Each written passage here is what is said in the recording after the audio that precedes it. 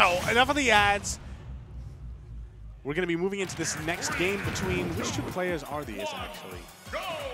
Toots and ZeroTwoNone. Okay, so doesn't ZeroTwoNone normally play Zelda? Zelda? Yeah.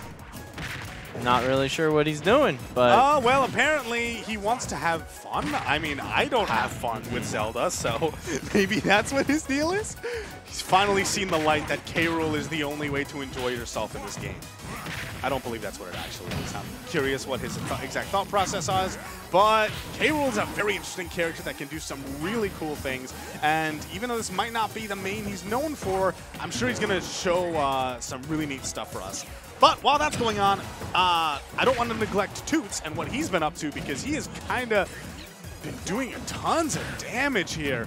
120% already. I mean, Wario has some really solid combos, and he's absolutely been doing those. And Wario also has, his finishing power can be kind of tricky.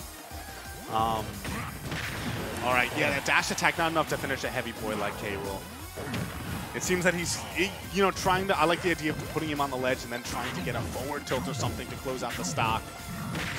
And the bar back air, he actually managed to find that, threading the needle. Really great from Toots. He has a solid lead here. Let's see how much he can do with it, though. Good parry. I don't know if he wanted that footstool, but it made him look cooler.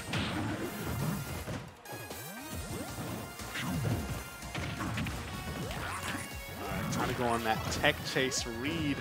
Up, just eating the crown.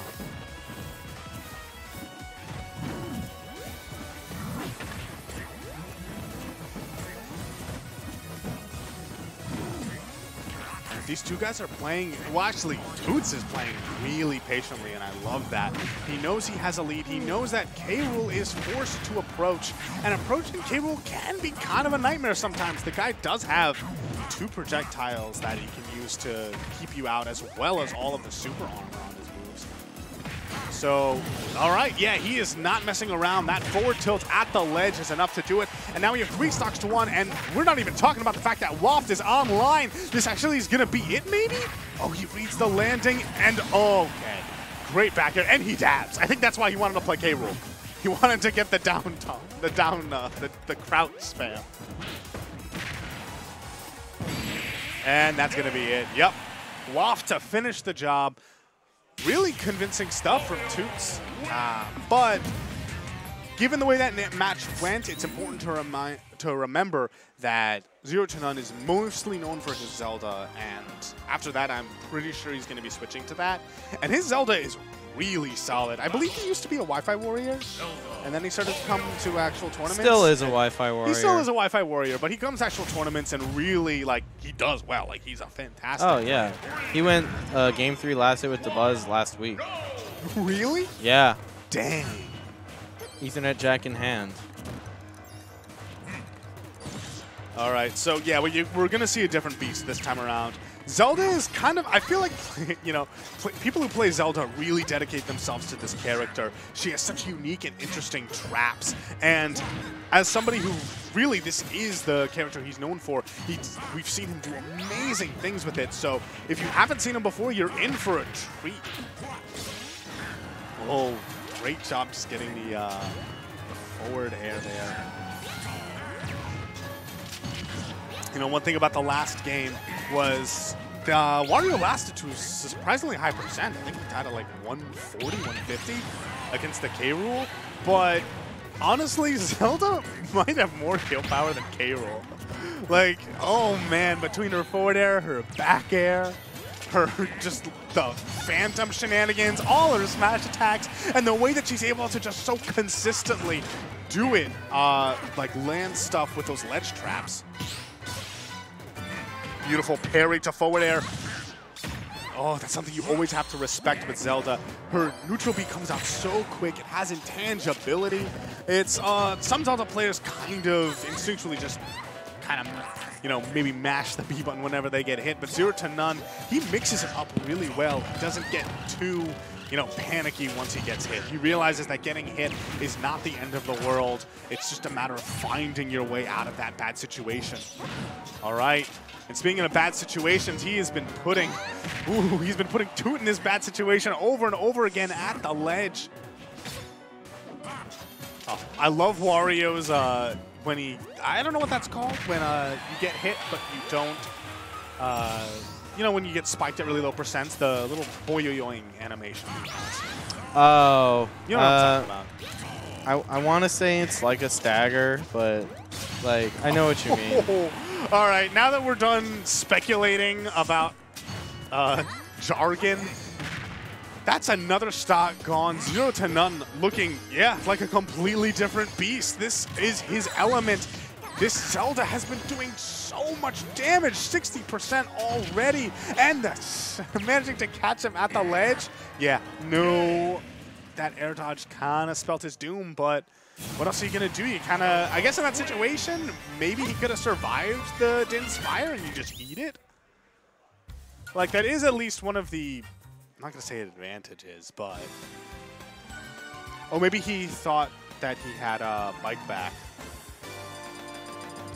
Yeah, that's a possibility, because if he biked and then jumped, he might have been able to make it back, but I guess bike didn't come back by then. Start the battle! Wario, Wario! Zelda, Wario! All right, in game 3, and Toots has to be reconsidering things. You know, he won that game 1, probably felt pretty confident about it. But what happened in that game 2, this is the true nature of the beast. ZeroTwoNone has his Zelda, its ledge traps, Toot didn't seem ready for it. And this time around, maybe, you know, he has to, I think that, I can't, there's no straight answer for how to get off the ledge against ZeroTwoNone. Otherwise, he would not be the player that he is if it was just a gimmick that you could play around so simply.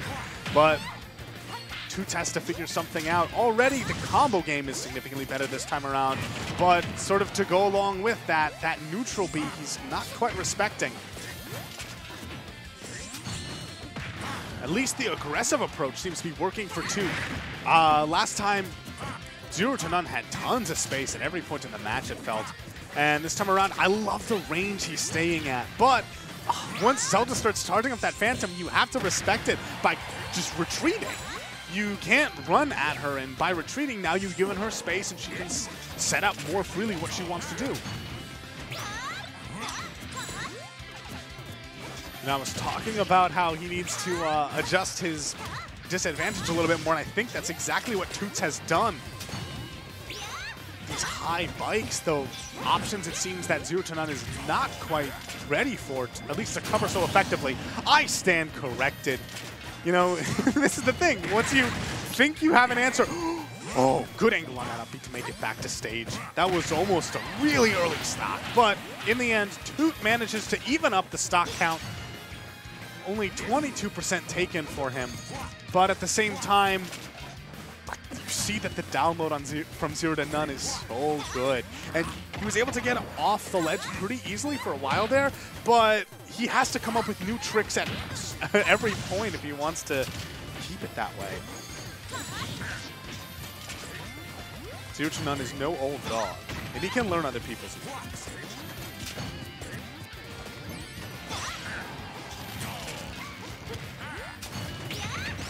Oh, great spacing on that forward smash from ZeroTwoNone.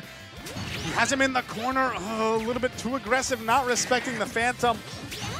All right, yeah, I will say that the I do really like the stage counter pick. Those platforms have been helping him out getting off from ledge. But despite the stage being in his favor, despite all of that, he is kind of up against the wall right now. Let's not forget about Waft. Waft is just such a vicious comeback mechanic.